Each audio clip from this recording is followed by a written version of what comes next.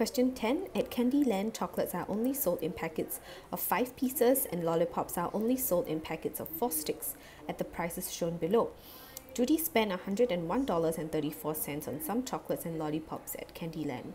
She put all the chocolates and lollipops into bags such that there were 3 pieces of chocolates and 2 sticks of lollipops in each bag. How many sticks of lollipops did Judy buy from Candyland?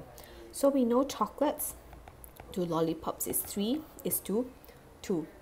Okay, we need to times 10 because just 3 chocolates here is not enough to make up a packet. Okay, let's times 10, 30 and 20. She used all of them.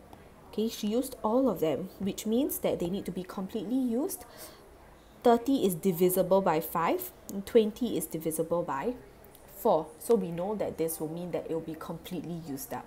So the cost of 30 chocolates is, so times 6, right? Times 6, 1.99 times 6 is 11.94. And then cost of 20 lollipops is 0.99 cents times 5, which will give us $4.95. The total cost is $16.89. So how many sets of this can we find in $101.34? 101.34 divided by 16.89 will give us 6. So there are 6 sets of these. So how many lollipops? 6 times 20, 120.